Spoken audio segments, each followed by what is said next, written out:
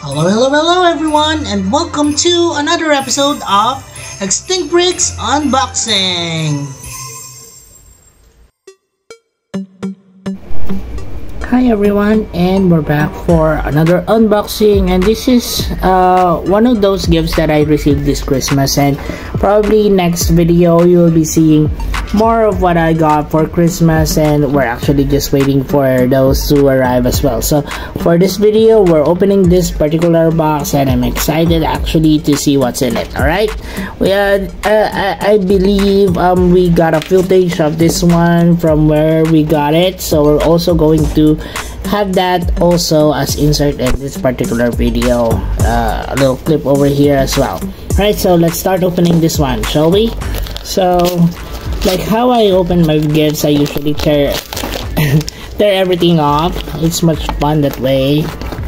Although of course some may be doing, reusing some of the gift wraps for next year, but hey, it's just one gift, so I'm not going to cry over something. Alright, so here it is. Ta-da! So we have 3 boxes of dinosaur thingies here. I believe they don't have those Lego pieces, but it's very similar to what we have for Dilophosaurus and also the raptor and this particular mutant pterodactyl of some sort. So let's start opening one of them. Alright, so we have here the cutters, so we can cut off the excess tape there. And here it is. Wow. So let's open it. Alright. So we have here instructions for the Velociraptor. Well, it's from the late Cretaceous. It has some information here. The size of the Velociraptor is close to that of a turkey and so on, as you can see here. And then we have here the instructions for the raptor. Alright, so looking at it very closely, it does look larger than what we have for a raptor, so probably we're going to buy more of these so that we'll have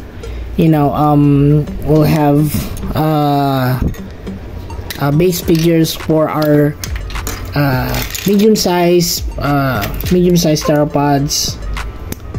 Alright, so we're just going to assemble this one very quickly, and then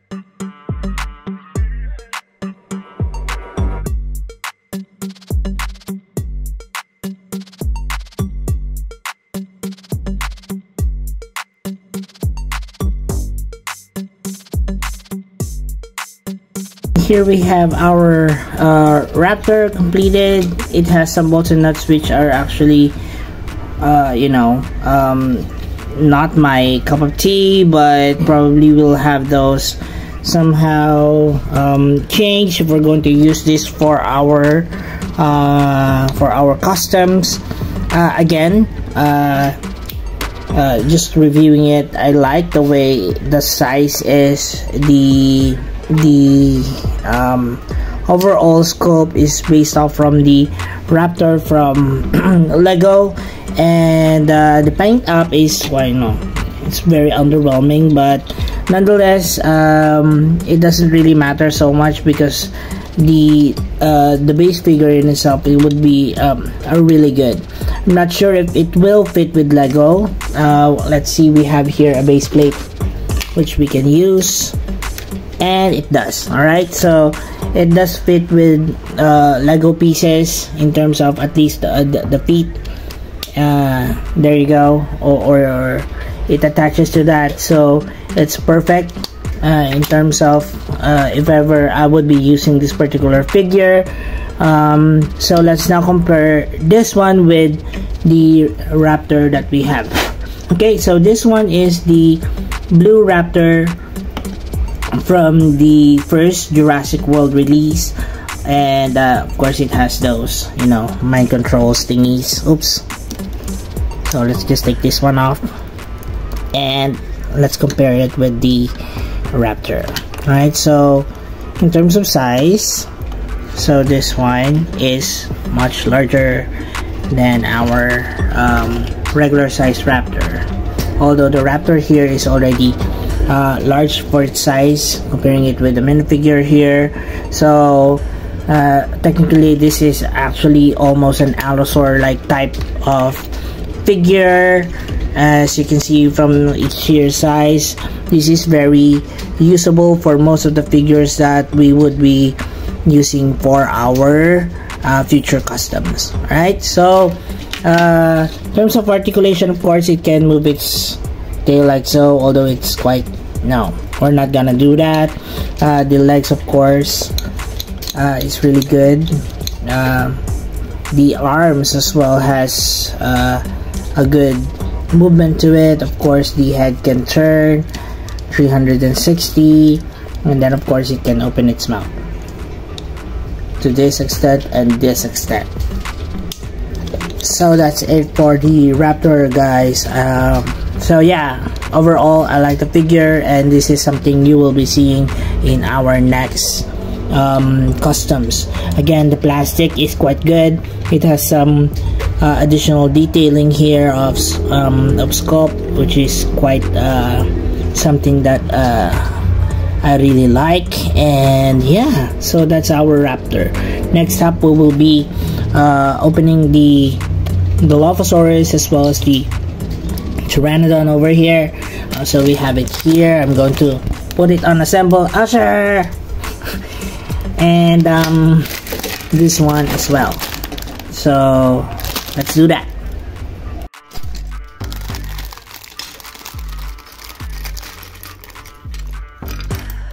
So we have here our Dilophosaurus, and then here it is. So Dilophosaurus, early Jurassic, double ridge dragon, also known as a double spine dragon and double helmeted dragon. Yeah, so it has a short description, and it's here. And I'm expecting that this one is also a bit larger than the regular Raptors that we have for Lego. So we're going to go on speed mode over here, so that you won't have to, you know, wait for me slowpoke to finish up the assembly. Alright?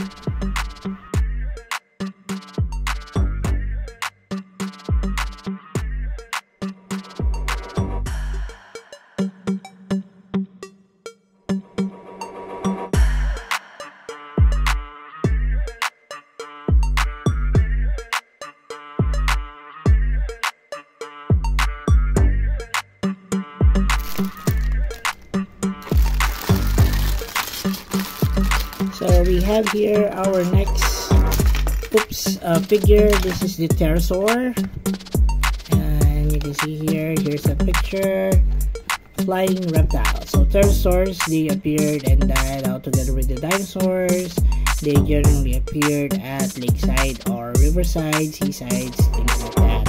So here's the Pterosaur, or flying reptile. So here's again the instruction manual for that. And we're going to quickly go into speed mode again to show you how it's assembled.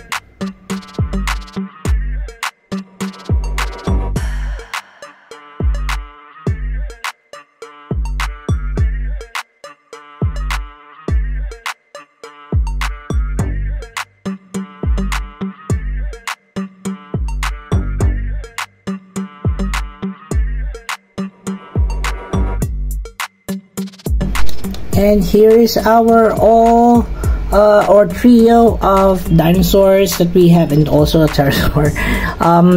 So I think they're all good in terms of playability. Kids would love this, and I would, of course, again use these as base figures for our future customs here on Extinct Bricks. All of them would actually attach to Lego pieces like so. Yep. Yes. And even for the Pterosaur, it also would attach to a Lego base plate, as you can see here. Yes, it does. It does. Yeah. So these are actually usable for most of my future customs. The size is, well, again, the size is much larger than our usual Lego Raptor over here. So see, and this is actually something that we can use for larger or at least medium-sized carnivores. If we're going to compare one with a T-Rex over here, so if we're going to compare this with a T-Rex, you can see that it is actually a larger size of a carnivore.